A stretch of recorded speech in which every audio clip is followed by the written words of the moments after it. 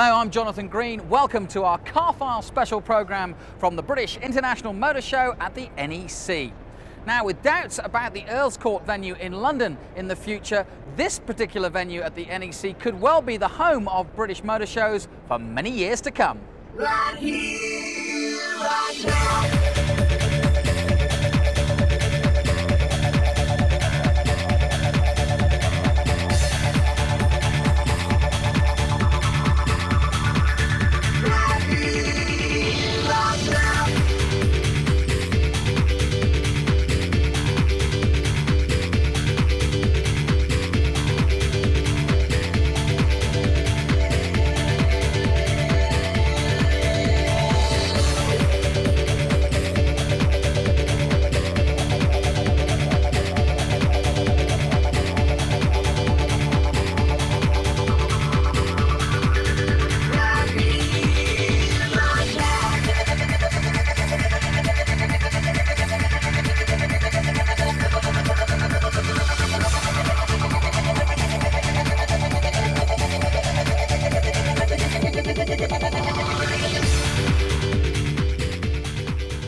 Every great party has its poopers, and although Mini are here, BMW aren't showing their full range, and up until recently Mercedes weren't coming at all, but now they've taken a stand in Hall 2. Ferrari aren't also showing their full range, but the car that we all wanted to see is here, and it's right under the spotlight. It's big, it's red, and it's over there.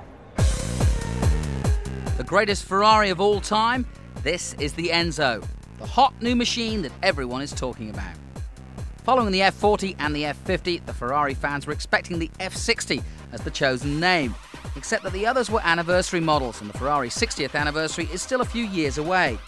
Finally, at the launch in Tokyo, Ferrari curiously announced that the working title be FX, until they realised that this car was going to be very, very special indeed, and named it after their legendary founder, Enzo. This has Pininfarina design built in, but some aspects of its styling may shock at first glance.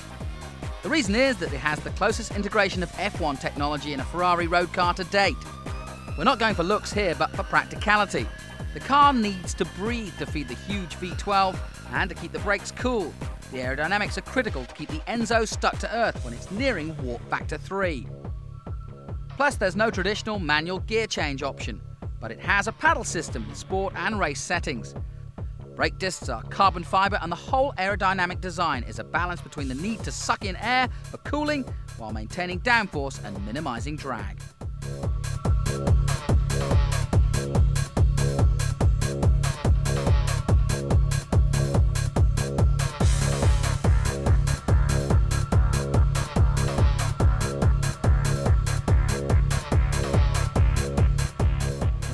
So here it is in the metal at the NEC, and I have to say up close it really is quite awesome. But the most impressive thing about this car, of course, is under the body, because the chassis is made of carbon fibre and aluminium honeycomb, so therefore it's built for low weight and high strength.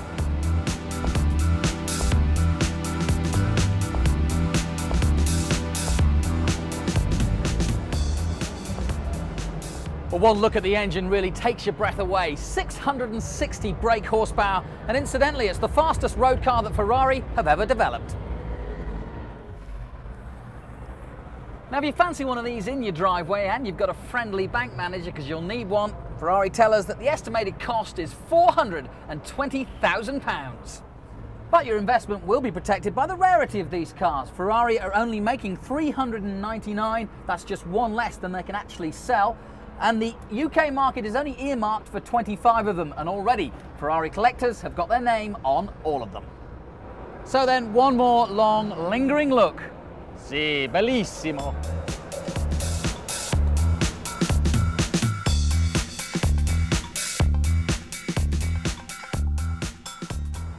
But if you don't have $500,000 to spend on the Enzo, then how are you going to get your thrills? Well, Peugeot have got a suggestion. If you were a fan of the driving dynamics of the 205, then you probably wouldn't be too bothered by its replacement, the 206, until now.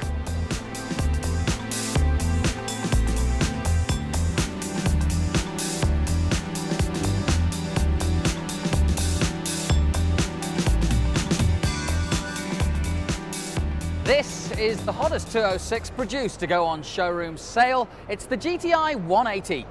And compared to the regular 138 brake horsepower, this baby has a full-on 180 on tap. And you'll be able to tell the world that you have the fastest wheels on the block by the unique 17-inch alloys, the rear spoiler, twin chrome tailpipes and colour-coded body details. But of course, the passers-by won't notice these details as you blur out of sight 60 in 7 seconds, reaching a top speed of 143 miles per hour. Funny how we love GTI badges in the UK because Peugeot are not using that name on the continent. If you bought one of these dudes in France, it'll be called a 206 RC. Now here, RC is what we call remote control model cars over here, so you can see why they keep the GTI in the UK. On the inside, it's got all those cliched car performance cues like the alloyed pedals, the alloyed gear knob, and of course those figure-hugging seats. But I don't think that girls are that impressed with my alloy gear knob, but that's another question. But I am impressed with that pair over there. We saw these two concept cars earlier this year at the Geneva show, and appropriately they're called Spades and Diamonds, hence the colours. But seen from the front, these 2+2 sport coupes really do echo the Peugeot feline feel. Look at the windscreens on these concepts. They're bigger and more steeply raked than anything seen before on the Peugeot badge on it. The Spades version is black with a brilliant red interior, while the Diamonds version is brilliant red with a black interior. The RC Diamond comes with a petrol-powered 180 brake horsepower 2-litre engine, and the Spades carries a torque-heavy 2.2-litre diesel unit and puts out 175 brake horsepower. This may not sound impressive, but both power plants are said to take the cars from 0 to 60 miles per hour in less than 6 seconds, thanks to the carbon fibre for reducing weight. As with any hot car worth its weight these days, the shifting is done sequentially through the hydraulic 6-speed unit, and the clutch pedal has been chucked away. The platform in these vehicles comes from the 307. Inside, the seats are leather-covered carbon fibre buckets with racing-style harness seat belts. Nice ones, Peugeot.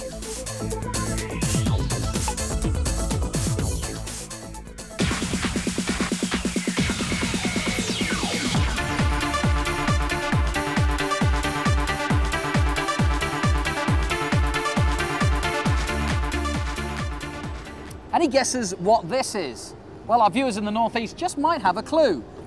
It's the new Nissan Micra, and in fact it was built in Sunderland, and Nissan in fact have actually been testing it with some of the local drivers to just get some last-minute user feedback before its launch. Now, the first thing you notice about the new Micra are these rather quirky headlamps. They've got a special little wingtip sight here to allow the driver to get a better view of the perimeters of the car. Now, on a huge car, you might need a feature like this, but on the Micra, well, I don't know, it might spoil the front end just a little bit. And after all, the headlights are the eyes of the car. The new Micra enjoys the same high roofline as the outgoing model and is about 3 inches longer, so there's a little more room in the back. Plus, if you need flexibility, the rear seat slides forward and backwards, a neat trick. The car comes with a first in its class, an intelligent key system which opens the car when it senses you approaching. Plus, you don't have to muck about putting the key in anywhere to start the engine. Just flick the ignition once the car has sensed that you're its rightful owner. Now, with this new car, Nissan really have tried to appeal to the younger driver rather than the little old lady on her way to church. And if you can't afford the Beetle or the Mini, well, this could well be the more stylish option. Do you ever get the feeling that car companies are running out of names for their new cars? Well, this is the new Vauxhall Meriva. We don't really know what Meriva is, but this little chap is the younger brother of the award-winning Vauxhall Zafira MPV.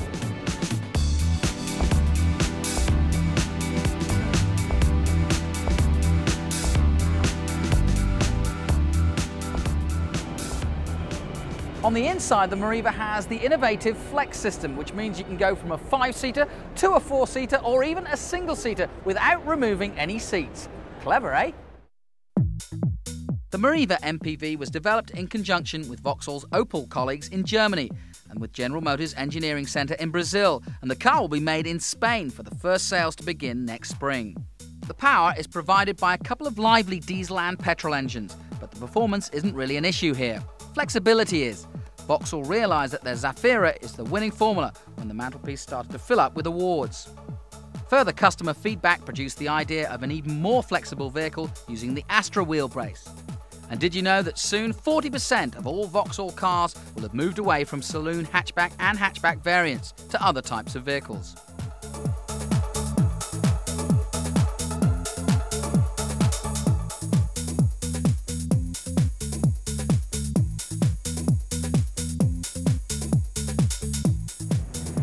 But would the ordinary user use this space system? The Zafira's extra flip-up seats are useful when your kids are bringing friends home for the weekend, but musical chairs in the Mariva, is it really worth the extra cost?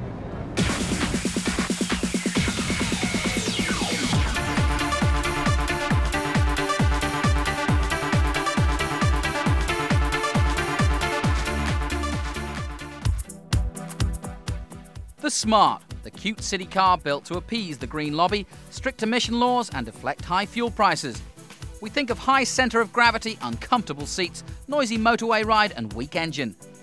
Some things are neat, like the interchangeable exterior panels, but these Smarts may not be as desirable as they were when they first came out.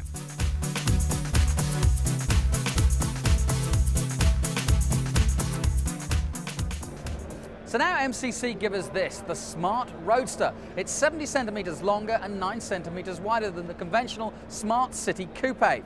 The engine is exactly the same, it's 699 cc's, but it's been enhanced in terms of its brake horsepower to 80. Woo! And on the inside, that power has been mated with a 6-speed semi-automatic transmission in the like of the Chrysler Autostick. The ride height is also going to be better because they've lowered the centre of gravity and stiffened the suspension, so there shouldn't be as much roll in the corners.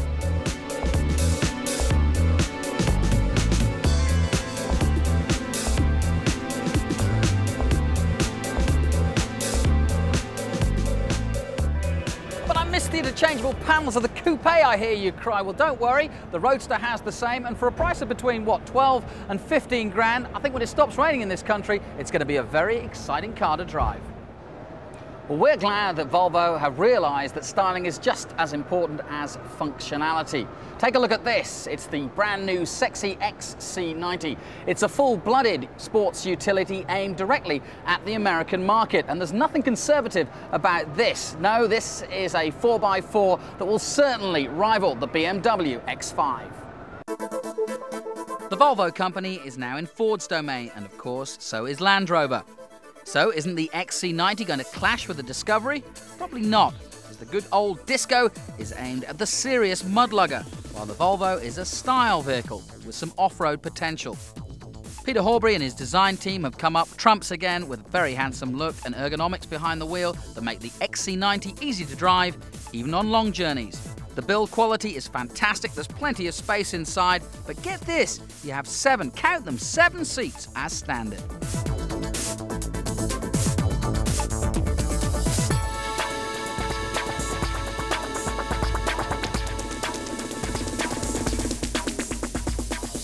And that means that Volvo are baying for blood in this sector, and with 7 seats as standard, it's got its rivals worried, and they're BMW, Mercedes, and of course the folks at Jeep. There you go, folks, you see? The Swedish have finally cracked it, they've got it cool. It's going to be Swedish, at last. So you've been around the show and you've bought your dream car, but now of course it's time for that all-important personalised licence plate. And from the DVLA, I've got Damien Lawson who's going to tell me how to do it. Damien, is this process as hard as I would have thought it might be? Absolutely not. Directly from DVLA, it's a really simple process, really simple and quick. Many numbers you can choose from, and here at the show we have an interactive system where you can go in, choose your letters and number combinations to suit your needs. Let me give you an example of the new style registration numbers that are out now. You can choose your letters and number combinations. As an example, let's pick on you, Jonathan. ME, that's for me. Are you happy with that? Right. You have a new car this year, 02, which is the year of 2002. That's something to describe my driving. Let's have a look. I don't think you're pretty fast, Jonathan. Let's see, are you slow? But I've just brought the Ferrari. Now, have you got one of them? Oh, we got a Ferrari. Right, fine. Maranello. Maranello? I'll have a look at that on your car. Me too slow. How's that? It's about right for my Ferrari.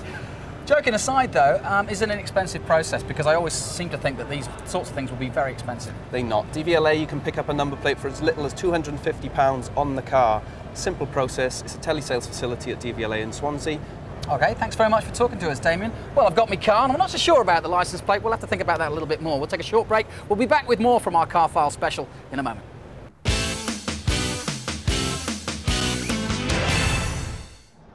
Hello, I'm Jonathan Green. Welcome back to our Car File special programme from the NEC.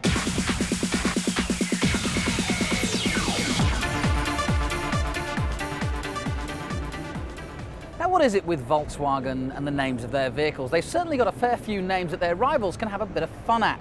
The Passat for the Passat, the Boring Bora, the Sharon for God's sake, and now the all-new Touareg.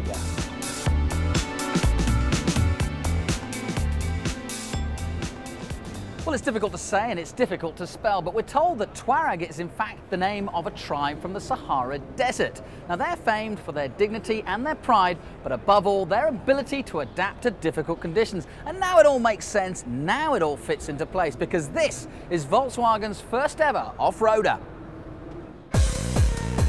At a length of over 4 3/4 metres, the Touareg is firmly aimed at the off-roader luxury market. May also attract people wanting a sporty luxury class estate car with a bit of off-roader ability, and that's fine. We've yet to drive this beast, but in theory it should cut the mustard on the tarmac as well as on the muddy slopes. The wheels get automatically variable power, where up to 100% of traction force is delivered on either axles, dependent on where power is needed. The styling has a sensible short overhang and high ground clearance brief, and it's even designed to roll an amazing 45 degrees without tipping over.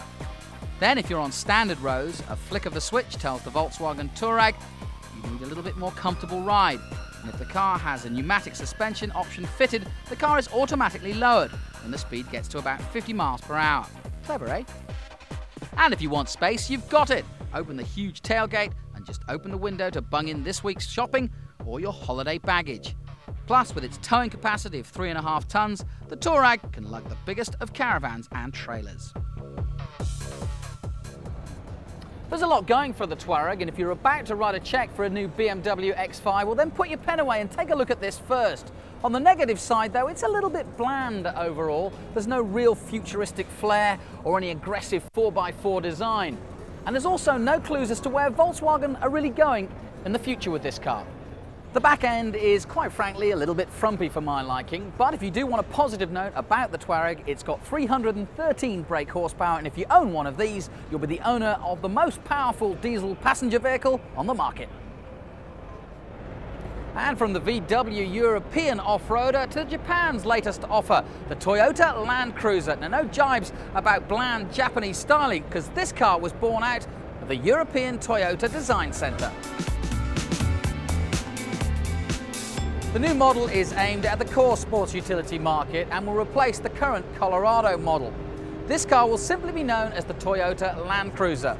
The Land Cruiser Amazon, though, will continue, but it has revised interior and souped-up gear.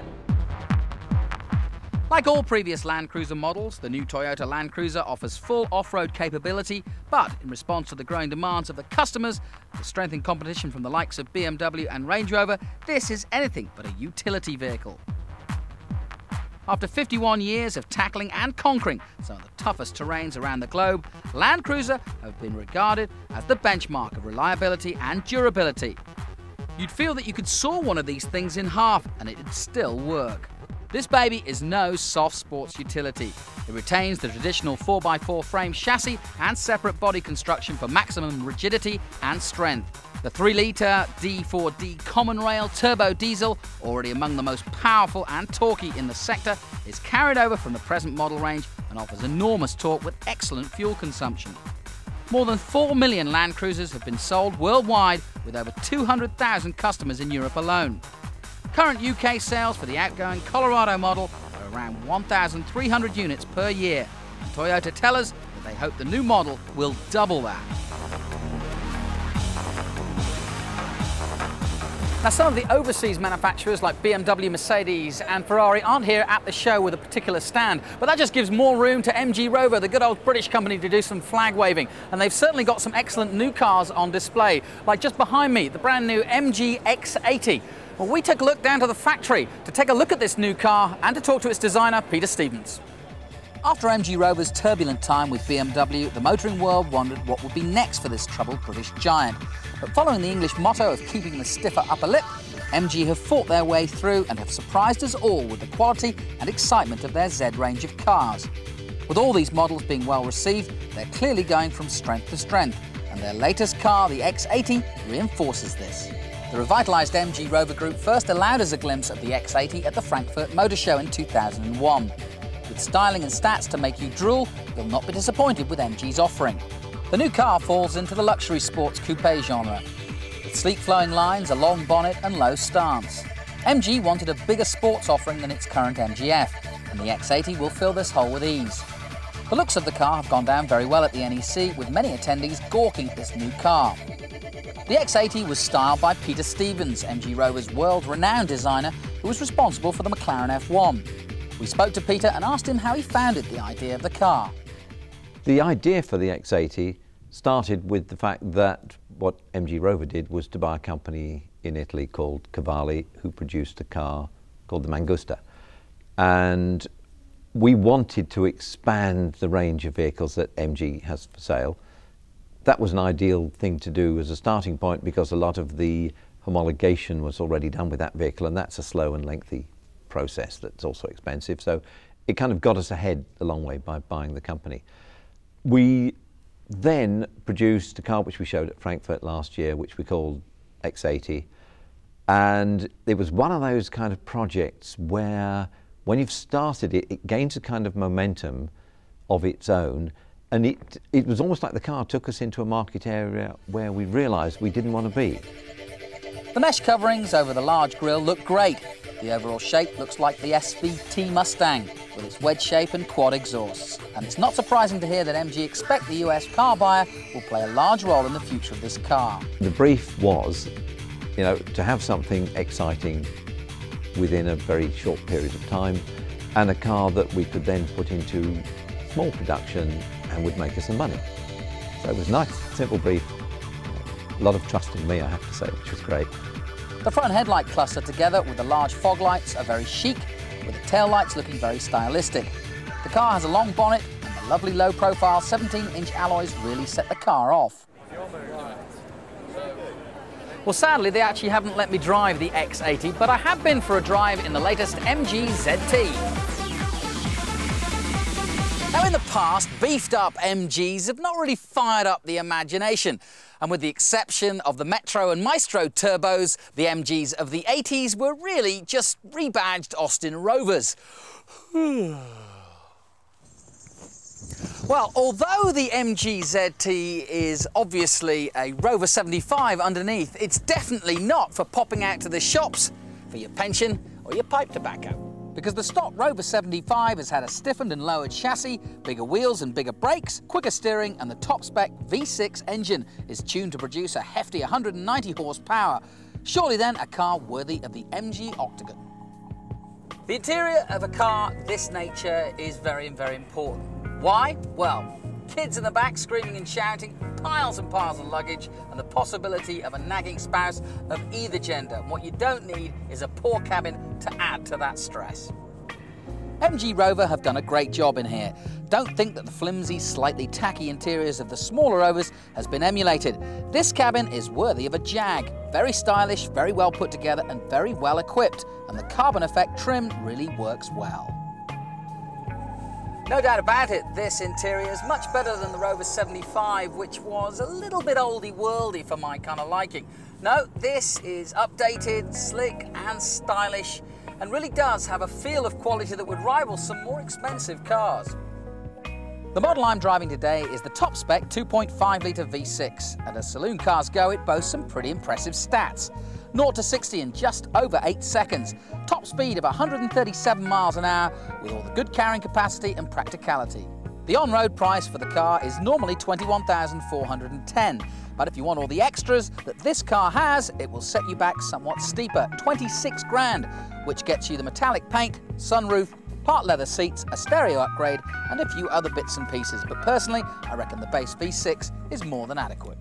Now, V6 engines aren't the most frugal for long motorway journeys, but that lack of economy is made up for in excitement. This is a very responsive car.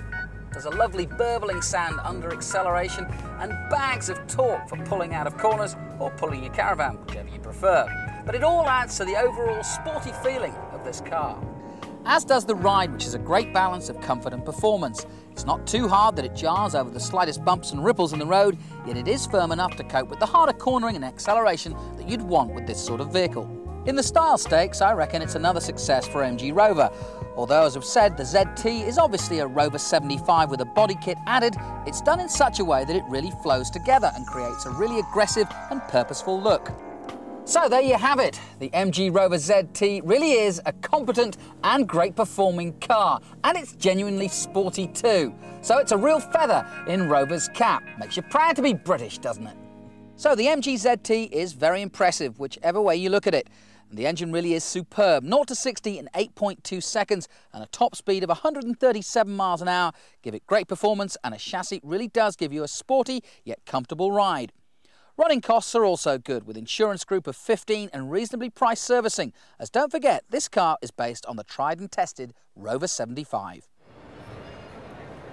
Now, we're all well aware of the amazing stunt work of Russ Swift. He's the guy that, of course, had those classic Minis in The Italian Job, the famous film. Now, you wouldn't expect the brand new BMW Mini to be performing those sorts of stunts, but here at the NEC, we're about to be proved wrong.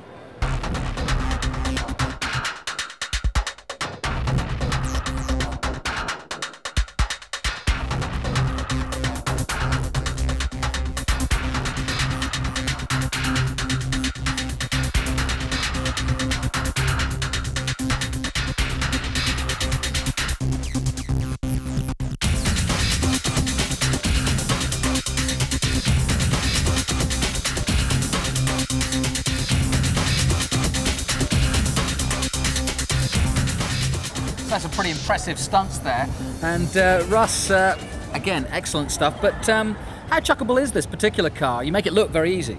Oh, it's fantastic. It's been designed to be a worthy successor to the old Mini. It handles like a dream. Very wide track, very low centre of gravity, and all the essential ingredients are there. As we've already mentioned that great Italian Job.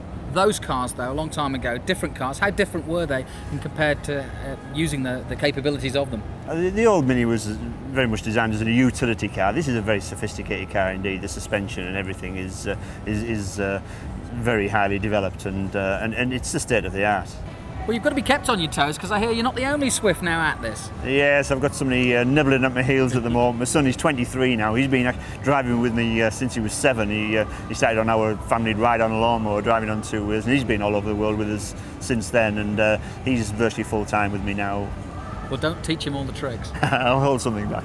Well, Russ, obviously we've seen you over the years driving lots of different cars in stunts. What are the easiest or hardest to do? The cars just get better and better and easier to drive. Power steering makes a big difference to my job now. As long as the handbrake works and the car handles, I can use anything really. But these new Minis are really sharp and a great fun to drive. So the Mini's still probably the easiest to do?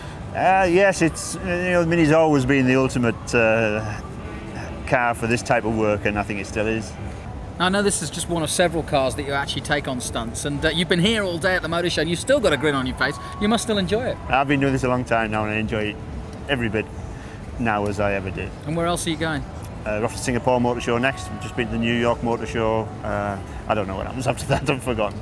Well, fair enough. Well, let's hope you keep it, well, on the straight and narrow, as they say. Thanks for talking to me. Thank you. Now, this is going to become a tough competitor with the world's top-selling luxury car, the Mercedes S-Class. Because this is the brand new Jaguar XJ, due to go on sale in the UK in early 2003, with overseas versions following several months later. Jaguar are absolutely pinning their hopes on the new XJ to beat the very stiff competition from their executive car market. This is without doubt the most sophisticated model Jaguar have ever made, having invested almost 3 years in creating this car. This model has a frame which, instead of being welded together, has been bonded with aerospace glues, very similar to the Lotus Elise and the Vanquish from Aston Martin. But the killer punch is the use of aluminium, which means that the weight has been brought down 400 pounds lighter than the current XJ model.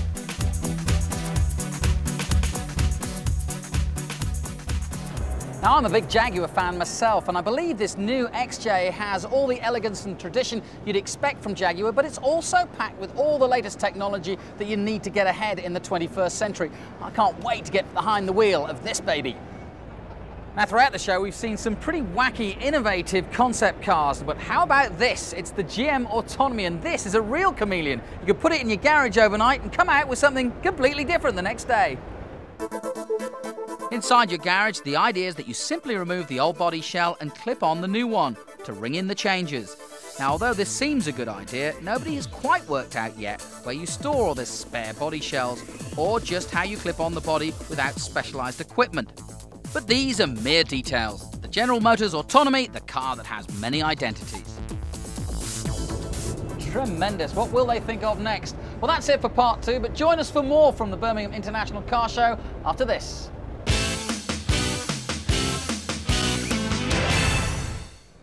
Hello and welcome back to the British International Motor Show from the NEC, which is open to the public until November 3rd. Now, I'm back on the Volkswagen stand now, in front of what at first glance perhaps looked like a Passat, but that's where you'd be wrong, because this is much bigger and much posher, because this is the brand new Volkswagen Phaeton. The Phaeton name comes from the Greek mythology. Wasn't Phaeton the son of Helios, who stole a ride in his father's sun chariot?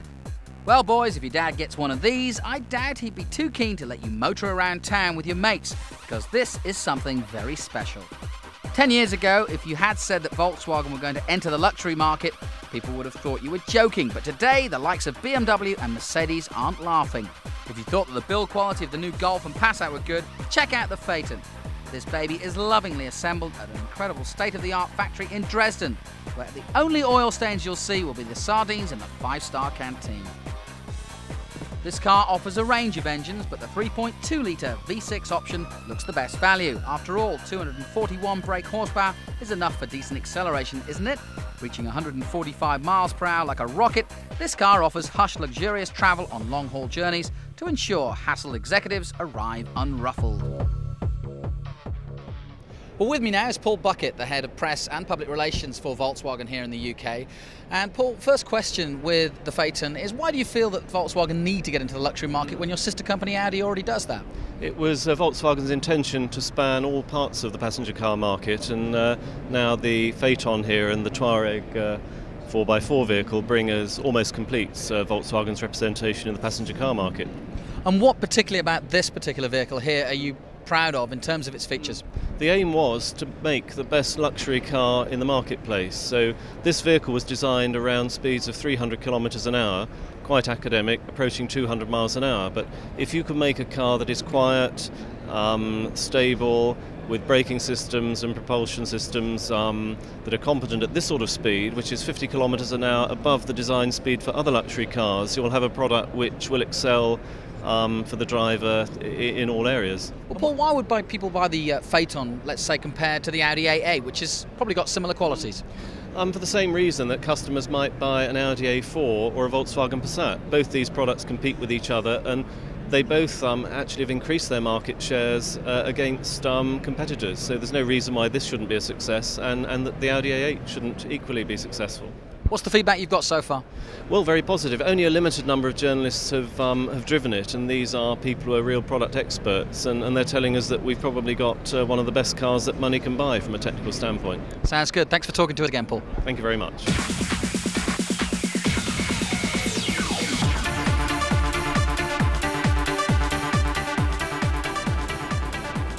Remember the film Minority Report with Tom Cruise and the scene where Tom's trying to escape the authorities and he actually hides in an automated car factory? And the best thing is that he survives while the car is spot welded around him. Well, here is one of those cars from the movie.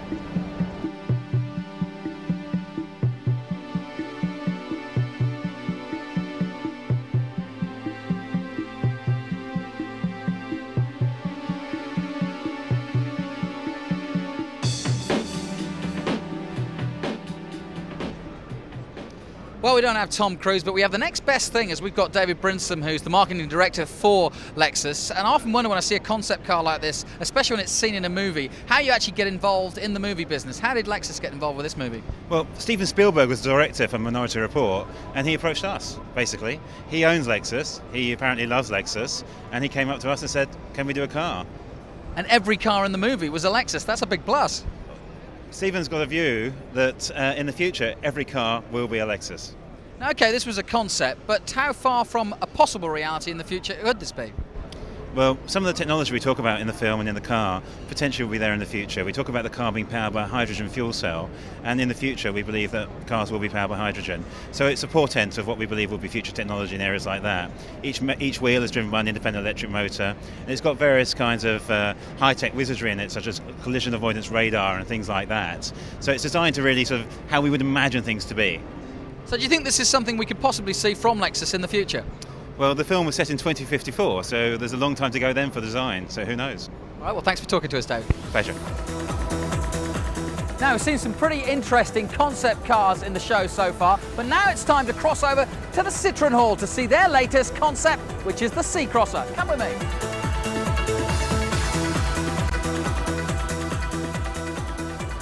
Now, here's a concept car you might have seen on the Howard Stapleford's concept car series, but this is the first time we've actually seen it in the metal.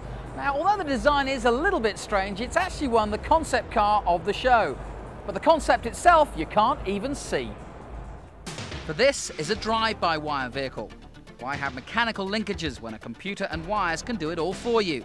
This means that if you get bored driving at the front, instead of all the messing about trying to find a lay-by to swap over the driver's seat when it's safe, you can simply pass the steering wheel to your friend. Drive-by-wire technology means that it doesn't matter where the steering wheel is, because there's no mechanical linkages. You could, in theory, drive this from the back seat, although I'm sure the local police would have a word or two to say about that. The Citroën C-Crosser is designed to place its focus on living space. Plus, all the passengers are slightly higher to give them a panoramic view of the road, and that impression is reinforced by the glass roof, which forms a continuous line with the windscreen. You often notice concept cars with huge glass roofs, but it's unusual for a feature like this to make it to production, as they can't make glass tough enough to pass safety legislation rules.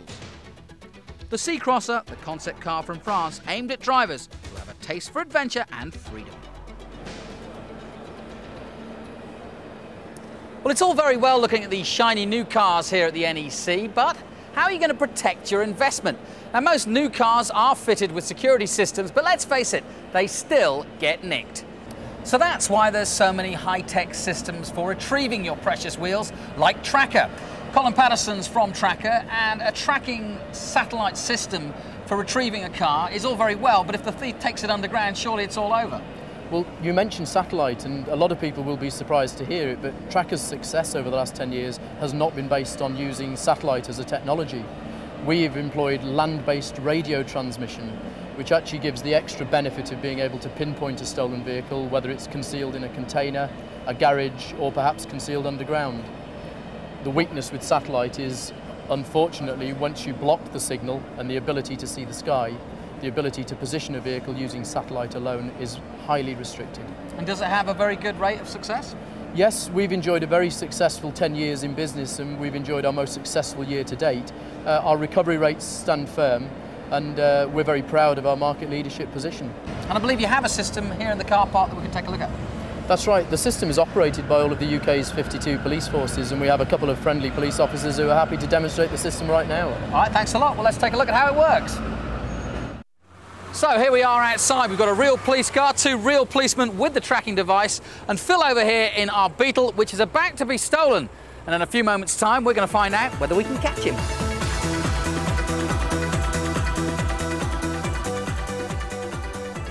Well, as you can see, we're back in the warmth of the NEC once again, and at the Citroën stand. Now, if you didn't get to go to the Paris show, well, Citroën have brought it all here. And this is the brand new C3 Pure Real. And obviously the designers at Citroën are big fans of the old robot cartoon series Transformers. And although this isn't a robot in disguise, it certainly can change its identity quite drastically, and it's quite a unique vehicle. The Plurial shares some aspects of the C3, which has recently freshened up the city car sector. But in this version, it has the ability to morph from a 4-seater saloon into several other configurations.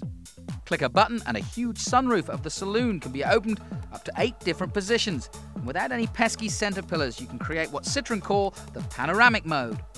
But then you can retract the rear window and sunroof under the boot floor, and it's now the Puriel Cabriolet. It's magic, but that's not all. If you take the side pillars away, Citroën call this Spider version. Okay, they're pushing their luck a little bit with the description, but fold the rear seats down and fiddle with the boot area, and you get what they describe as a pickup. Well, not exactly, but this version may be quite useful for you. The Citroën Plurial has loads of onboard toys, from automatic headlights, wipers and automatic rear heater to an intelligent air conditioning system. It'll come in just a single trim version, but has the choice of 2 petrol engines, a 1.4 and also a 1.6, which will have the new patented Senso Drive gearbox, which we have yet to try out. The whole package looks fantastic. There's only one real problem I can see. With such a mixed identity, just what will you put in the little box in the insurance form that asks for type of car? All right then, a couple of minutes has gone by and Phil has sped off into the distance somewhere into the car park in that Beetle, and now we're going to try and find him if we can. Right, well, we're in pursuit now. We've got the track assist to him. And Ian, how does this all work then? Well, essentially, our vehicle is fitted with a tracker detection device. The stolen car has a secret radio transmitter fitted inside it, and at present it's sending out a signal which this is interpreting and showing us where the vehicle is. How foolproof is it? Well, every time that we pick up a signal, we will find the vehicle. It's that effective. Essentially, the system is fairly foolproof. We just follow the signal until we reach the vehicle and find its location. And because it's radio waves, no matter where they've hidden the vehicle, whether it be in an underground car park, whether it be inside lock-up garages, people have even been known to place tin foil over the vehicle to attempt to camouflage the radio signal being emitted. However, it doesn't work. Wherever they've hidden the vehicles, we found them. As you can see, how it works is that there's a strength indicator along the left-hand side, and as those bars reach the top, it goes into a local signal, which then gives us a further strength indicator. There's also a circle of dots around the outside, and what my driver is doing at the moment is he's following the circle, and where the light is, he's aiming the vehicle in that direction, so that as we get closer to the car, these bars will light up higher and higher until we become next to the vehicle.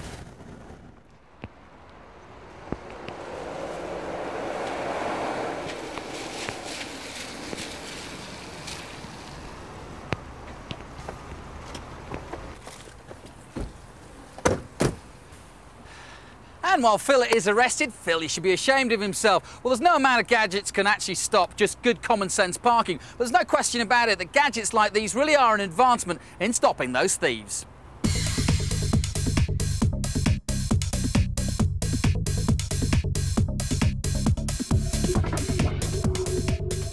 This is the legendary GT40. Ford classic that roared into the lives of car nuts everywhere in the 1960s, winning a pile of trophies and a great deal of admiration from drivers worldwide. Jay Mays, Ford Vice President of Design, calls the GT40 the ultimate living legend. Well, the legend is going to live on with the creation of this GT40 concept for 2002. The 40 of the original, of course, is its height in inches. This new concept should really be called the GT44, and not only is it 4 inches taller, but it's longer and generally a beefier vehicle in all ways. The concept has the same overall look of the original legend. The modern interpretation, however, has many improvements, from sleeker aerodynamics to fibre optic headlights. With 18-inch wheels at the front and 19-inch wheels at the rear, there are also distinctive cooling scoops that take in fresh air to the powerful engine inside. Plus, in the tradition of performance race cars, the doors cut into the roofline. The weight is kept down by forgetting poncy frills like power windows. This Ford machine has been designed for pure, refined performance.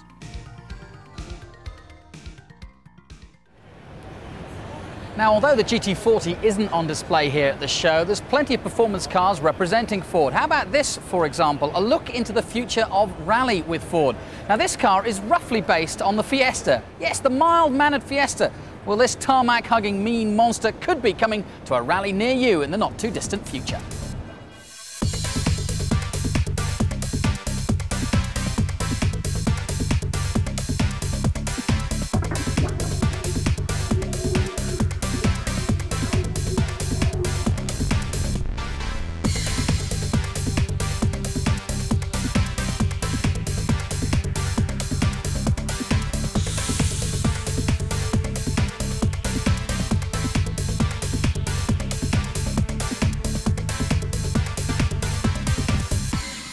Well, there really is so much to see from the British International Motor Show, and the show finishes on November 3rd. But that's it for our Car File special. I'm Jonathan Green. We'll see you next time.